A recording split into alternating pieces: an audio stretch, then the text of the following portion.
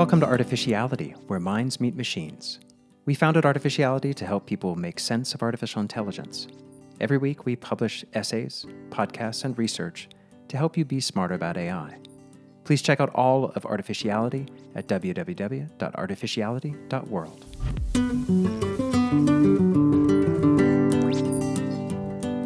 We're excited to welcome to the podcast Omri Allouche, the VP of Research at Gong, an AI-driven revenue intelligence platform for B2B sales teams. Omri has had a fascinating career journey with a PhD in computational ecology before moving into the world of AI startups. At Gong, Omri leads research into how AI and machine learning can transform the way sales teams operate. In our conversation today, we'll explore Omri's perspective on managing AI research and innovation. We'll discuss Gong's approach to analyzing sales conversations at scale and the challenges of building AI systems that sales reps can trust. Omri will share how Gong aims to empower sales professionals by automating mundane tasks so they can focus on building relationships and thinking strategically. Let's dive into our conversation with Omri Allouche.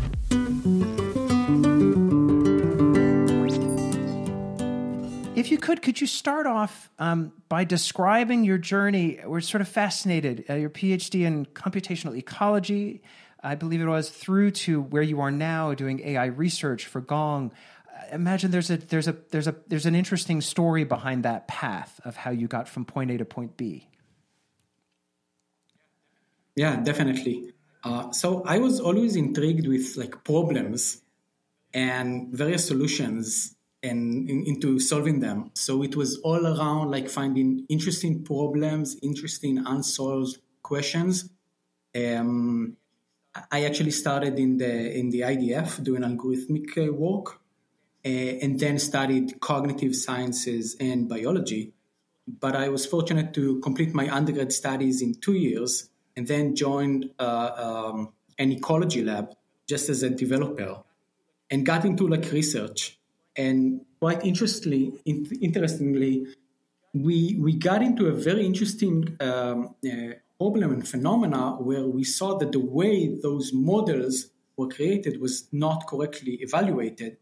And so I came up with a better way to do the evaluation, published one paper, which got a lot of traction, over I think 4,000 citations by now. So it's one of the top articles in the history of ecology.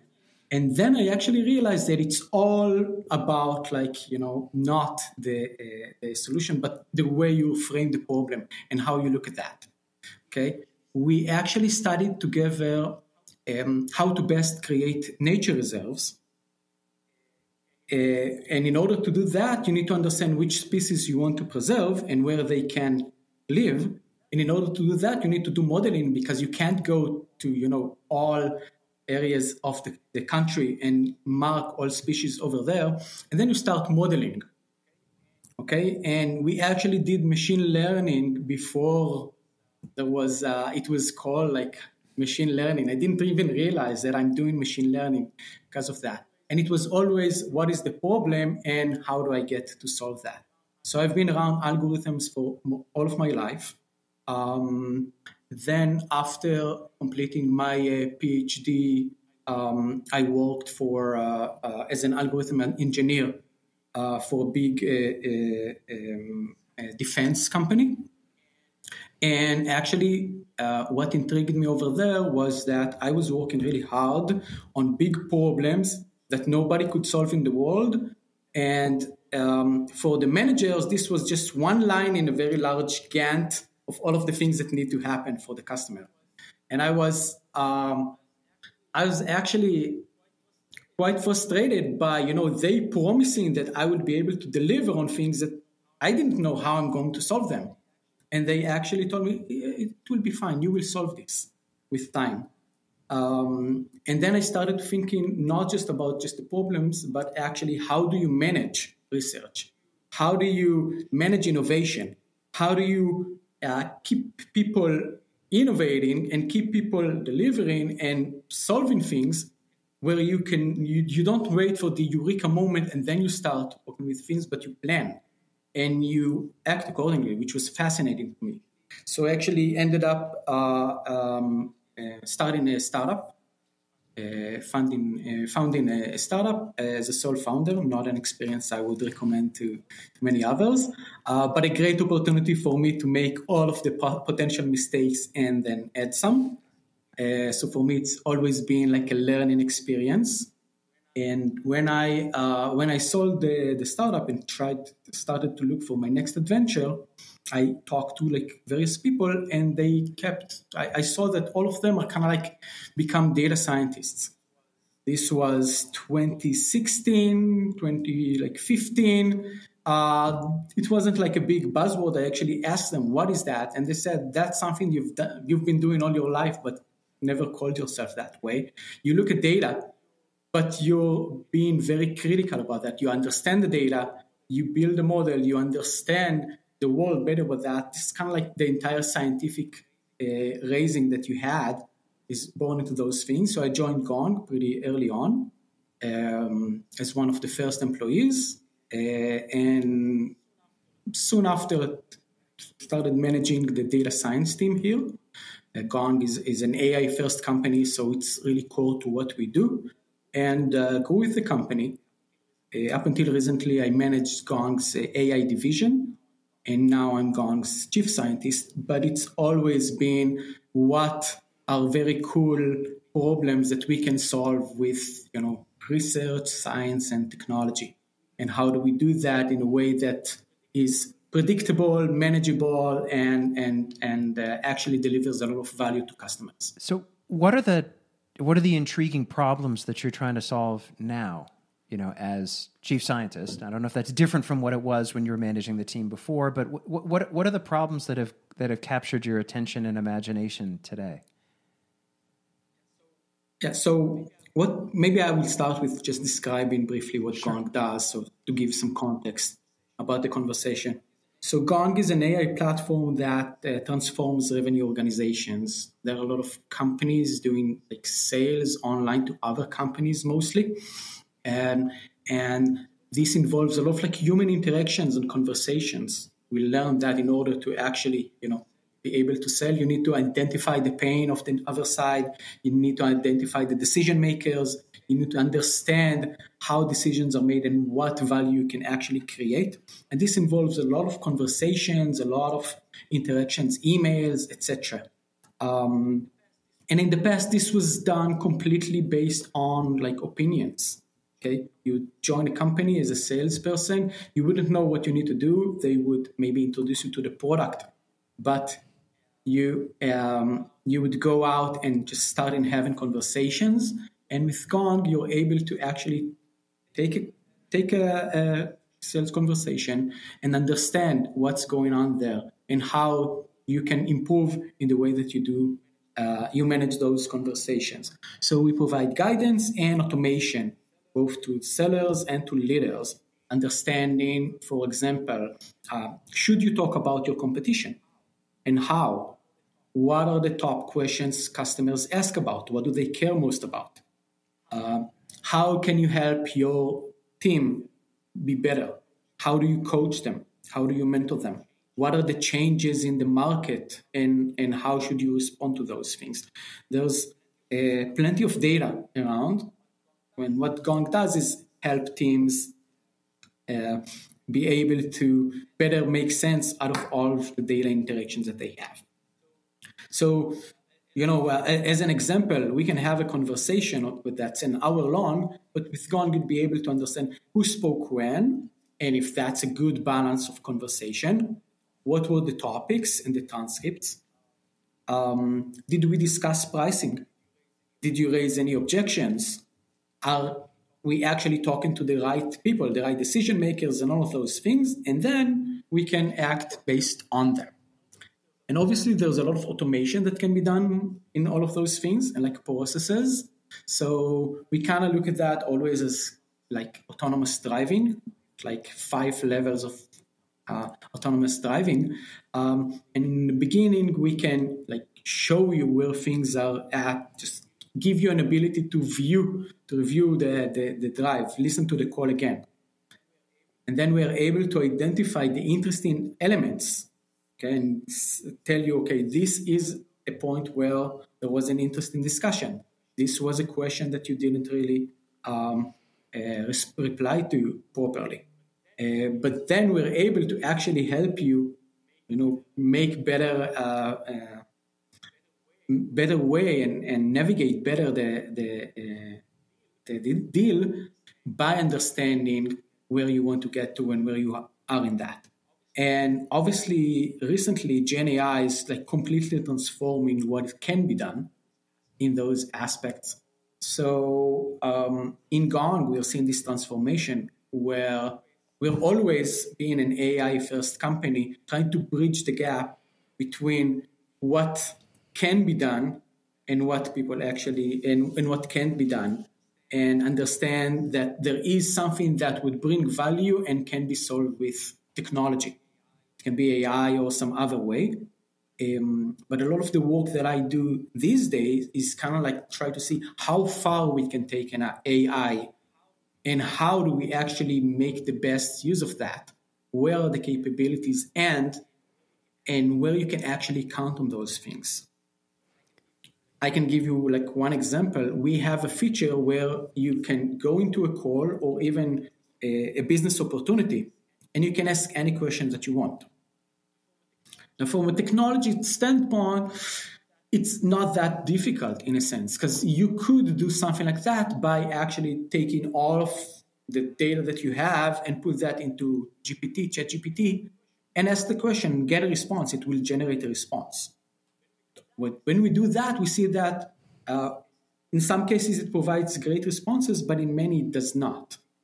Okay, and people actually ask things that are challenging, like, what do I need to do to win this sales opportunity, to win this deal? Okay.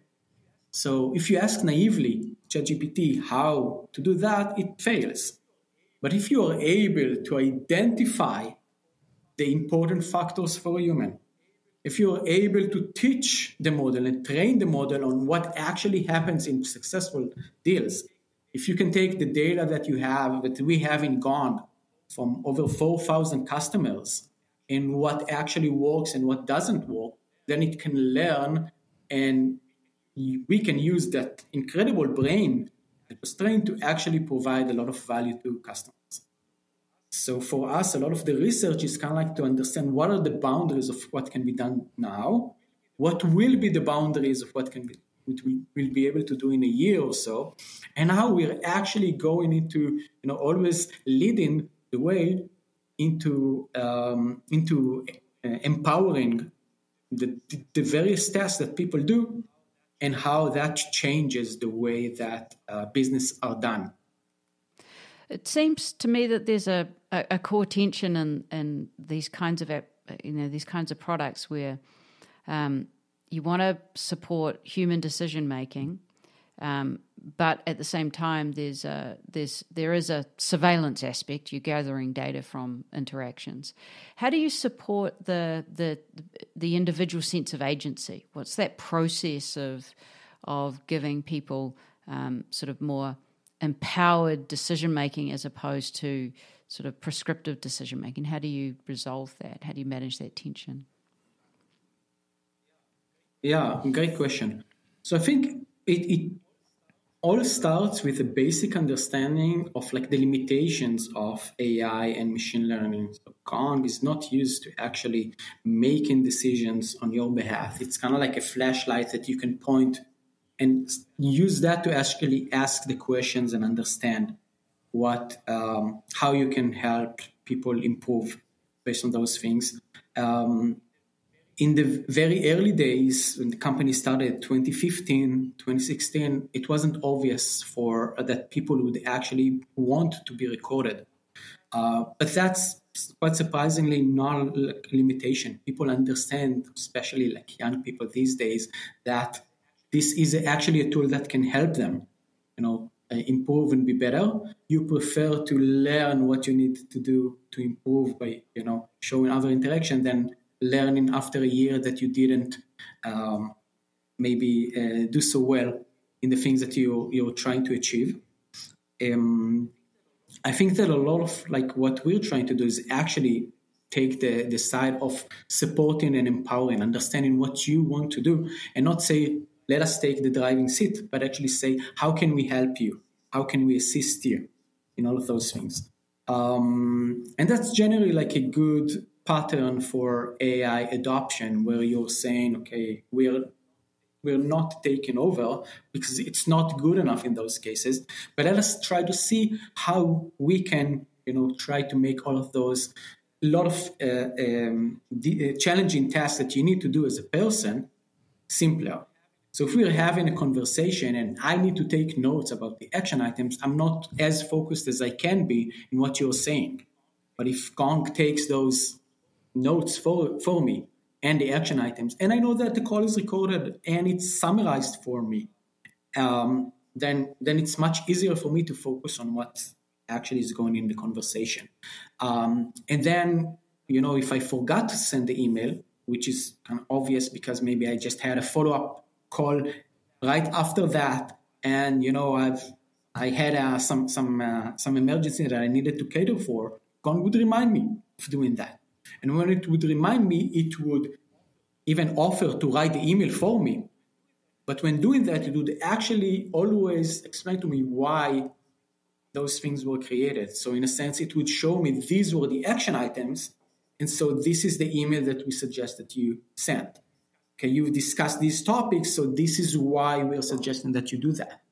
So it's not like, we send the email and sign the contract for you, but it's always, how would you like us to help you and empower you in those things? I want to go back to something you said before, which was part of your role is considering what's possible today and what's possible, in a year or some longer period of time. I can't remember exactly what the different ones are, but I'm curious what you say is that it has the answer to that. What is possible today, especially the world for Gong has changed quite a lot in terms of the technical possibilities in the AI space, right? When Gong was started, generative AI wasn't a thing. I mean, it was the Transformer paper, I guess, had been published. No, I can't remember. 2017, so not long after. But the world of AI has changed dramatically since you started. And so the possibilities of what you can use AI for has expanded. But I'm really also curious to see what you think of in terms of looking forward, right? One of the things that's been sort of pervasive in our world of being involved in the AI space for quite some time is the speed of change it feels to be accelerating. And I would imagine that makes your role of trying to figure out what will be possible that much more difficult. In a sense, yeah. But I can also argue that it actually makes it simpler because I can think of the craziest idea, and then it will happen with the current pace of events. A lot has changed. I think that maybe one of the topics that is sometimes overlooked is not from the AI capabilities, but in terms of what humans expect AI to do, and how people are willing to give AI, actual control. And we briefly touched upon that previously. In the beginning, there was a lot of hesitation about how you actually make recommendations with AI. You need to explain them. You need to be very obvious about those, being based on specific data. You need to actually let people decide if they want to see those or not. Right now, it's quite amazing how fast people are saying, you guys have AI, right? Why do I need to do that myself? Can we let AI take care of all of those things for me? It's moving much faster than I would anticipate. And people know that it's not perfect, but they're kind of judging it based on do I want to spend my time doing those things, or do I prefer to let AI do it? And so in many cases, people are willing to let AI be the driver and them being, the co-pilot instead of the other way around. So a lot of times it's not, I would write the code and you would assist me. It's kind of you would write the code and I would, give you guidelines and help you form that. which is quite interesting. Maybe at a higher level, we're definitely seeing with Gen AI the movement from a community of creators to curators, where we used to be the creator ourselves doing the creative work and writing all of those things. And right now it's more like AI generated those 3 different versions for me. And I'm curating and choosing how I stitch them together into something that I can use or making small edits. So that's definitely something that we're seeing, and we're trying to see how far we can go with that and how to best do that. Because it's, when you're building AI product, a lot of that is about gaining the user's trust. Okay, and you need to be very open about what you can do and can't do. I think that many companies get this wrong, and they're saying, "Oh, our AI is so smart; it can do this and that," and you see a beautiful demo, but then you actually experiment with the product, and it's not living up to the promise. And what actually works better is that you're being very open about what AI, what it can do, what it cannot do, what you think it will be able to do. And then people kind of accept that and learn how to make the best use of that and utilize that. I'm curious about, because you have such an interesting background of kind of straddling both humans and machines and other life systems. Take this example of moving from creation to curation. And I'm going to make a big assumption here, which is that people who are learning and coming up from more junior positions and developing their expertise, that the creation step is actually a precursor to being a good curator. And if you don't actually do the creation, you don't actually learn and build an intuition for what you're creating and how you create things, how good can you be as a curator? Does it make you over-trust the AI? What are you seeing empirically in that sort of situation? It's a great point. I think that generally this is what really sets us apart as humans still. Okay, we're able to not just learn from those different examples and come up with something that's unique, but is based on traced into things that were done, but it's kind of like completely way off in a sense. Kind of like the Picasso or the Frosbury backflip jump, okay, which is like completely different. You don't really see that. But I think that in many of those cases, we as humans have limited ability to like experiment, and we are trying to see how we bring our own touch into things. Okay, so it really helps a lot if I need to write an email and I get some ideas about, I know that I want to make like a reference how sales is like, how managing winning a large sales deal is kind of like winning the Super Bowl. Okay? Given the limited time that I have, I would probably say, sit on that for like 5 minutes. I don't have a good image. I would move on and try to do something else.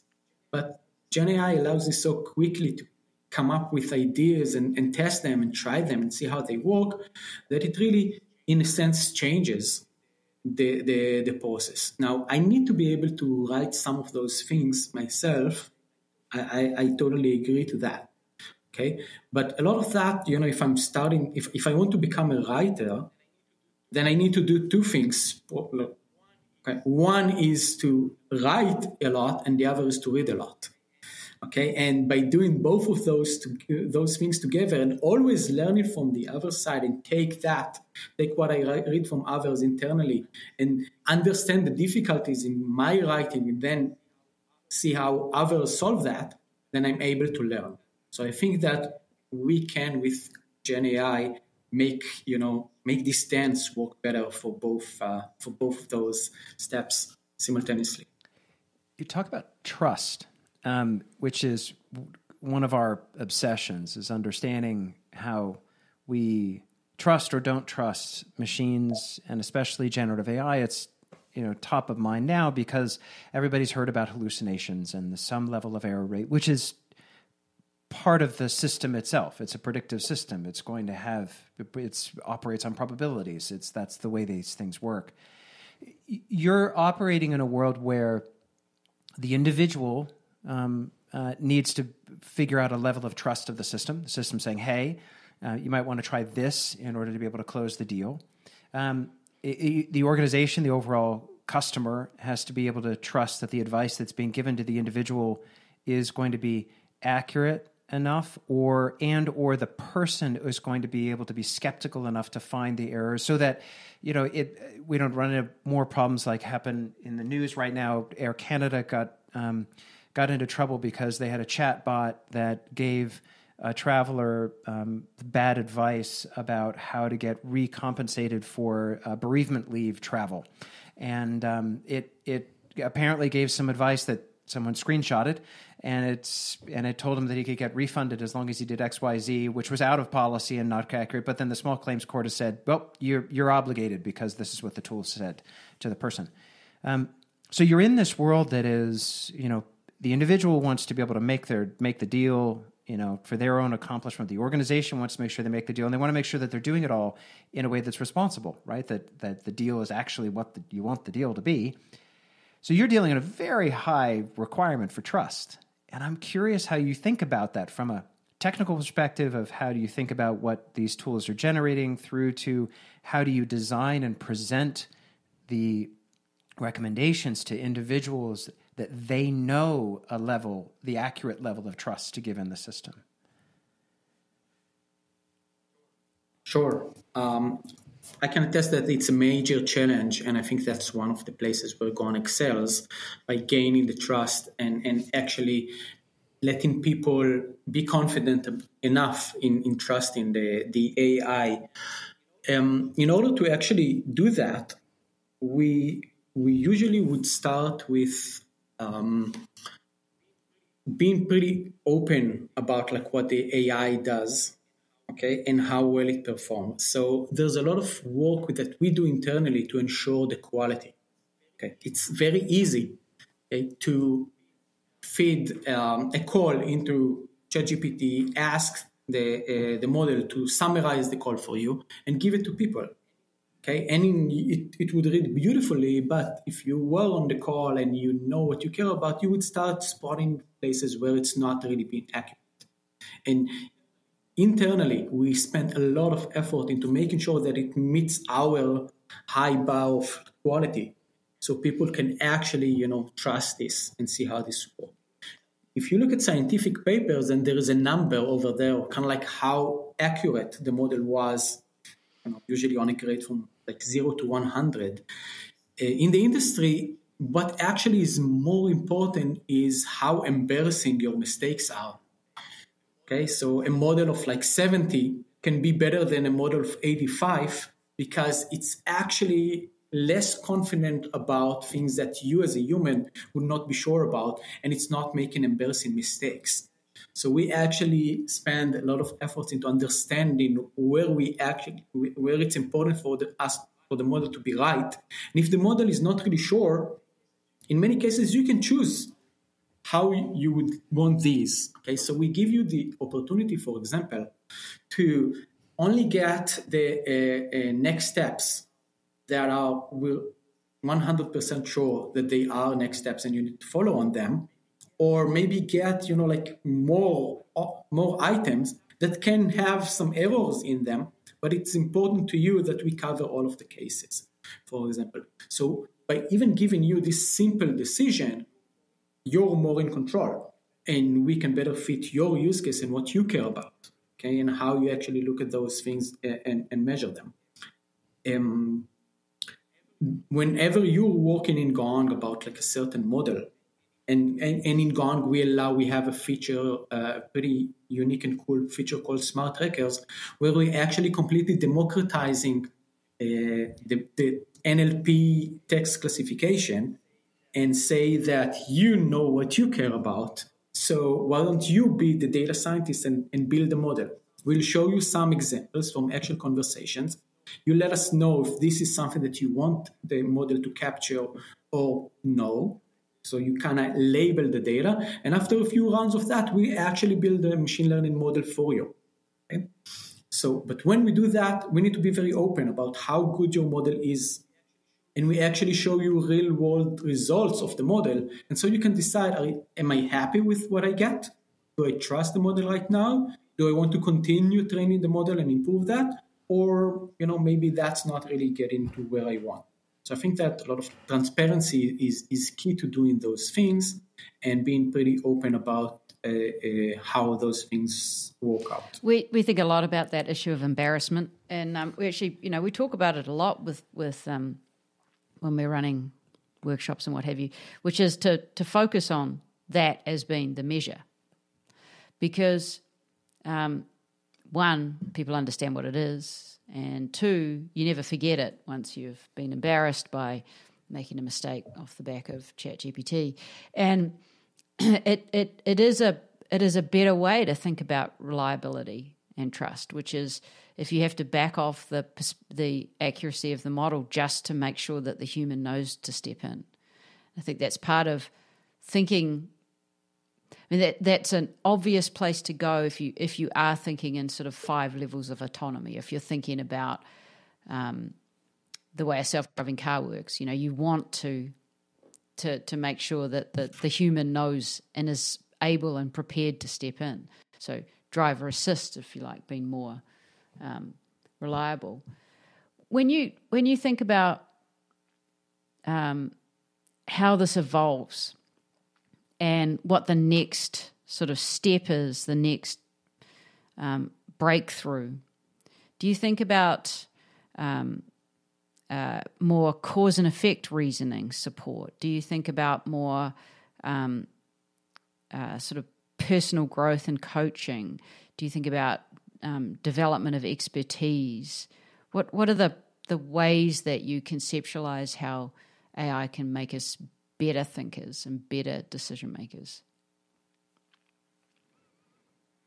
I think that all of the above, but I think that one of the key things that the people want is to focus on the things that we as humans are good at and take a lot of the mundane tasks. The interesting thing is that the definition of what's mundane is being expanded because Gen AI can do so much these days.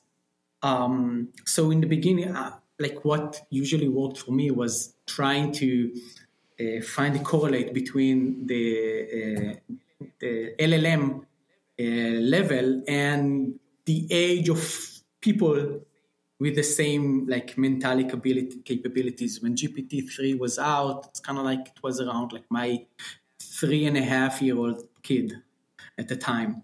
Okay, right now I would say that it's in many cases around college education, and sometimes it's very, very smart, but it doesn't know enough about your own domain, your own problem, and what's good and what's bad for you, and how you actually work around that. So I think that for us, we're trying to always see what AI can do based on an analysis of how does your day look like? What do you do as a person? Okay, we're actually sitting down. This is the standard product practice for understanding the pains of the customers. What do they do? Why do they do that? When do they send the email? Why do they send the email?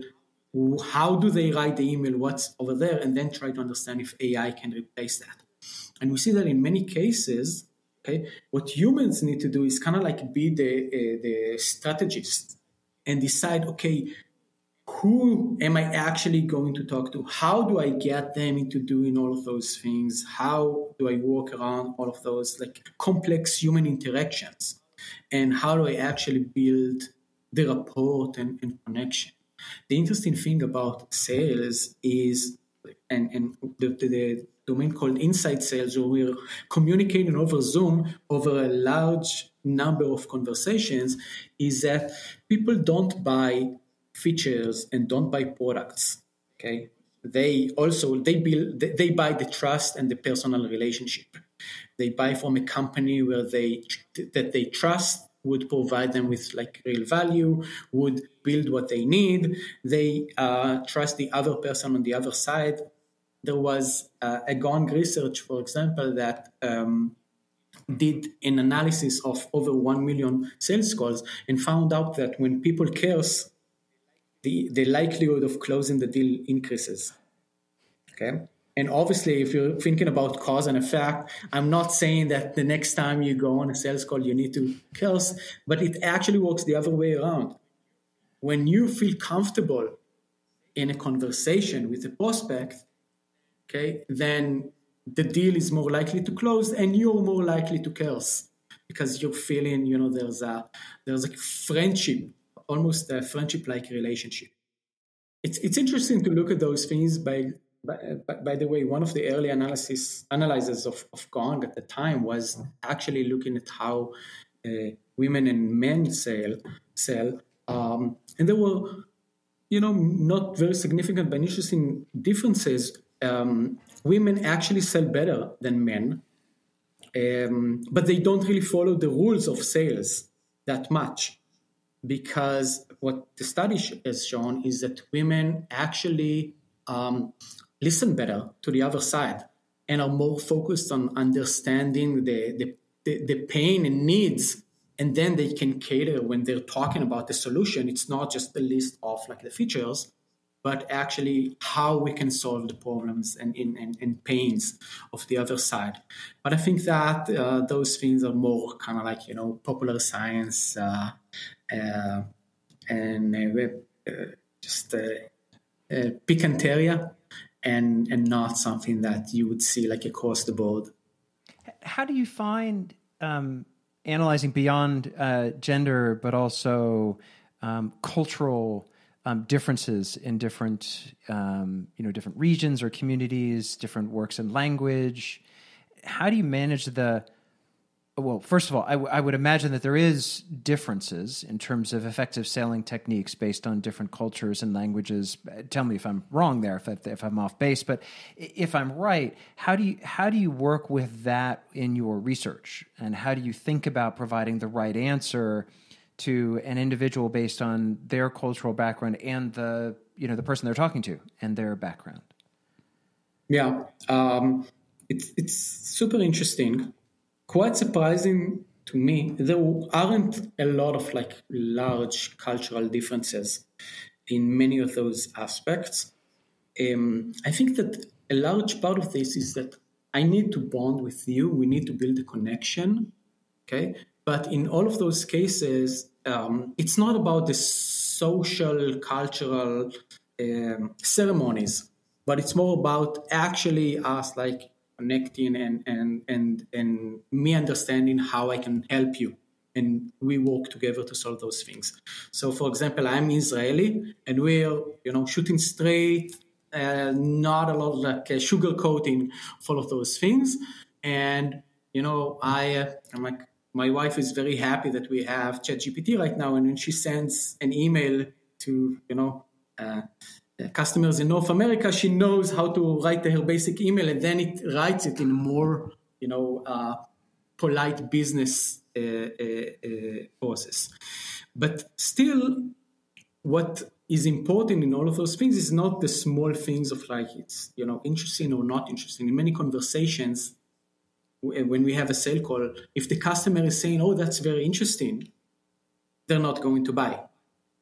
Because if you are going to spend your money, you want to know that it's going to work for your specific use cases with all the difficulties that you have. And so you're going to ask difficult questions, and you want to ensure all of those things work. So we do see that people are, like nicer in some cultures, more polite. The general sentiment is more positive.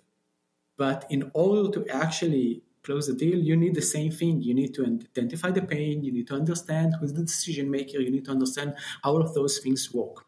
There are small differences. In France, for example, a director is more senior than a VP.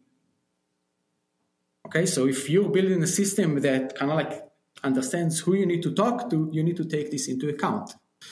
But quite surprising for me, and we see this in Gong, we actually have managers that manage people in languages that have conversation in languages that they don't understand.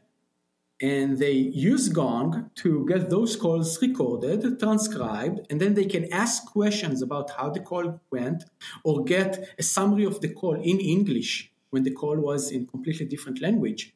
And they actually can work with those people to, understand how to win the deal and how to navigate their own challenges. So it's actually quite surprising. There isn't a lot of cultural difference in the way we see conversations being held.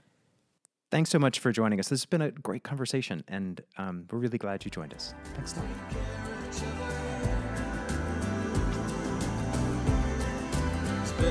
lot.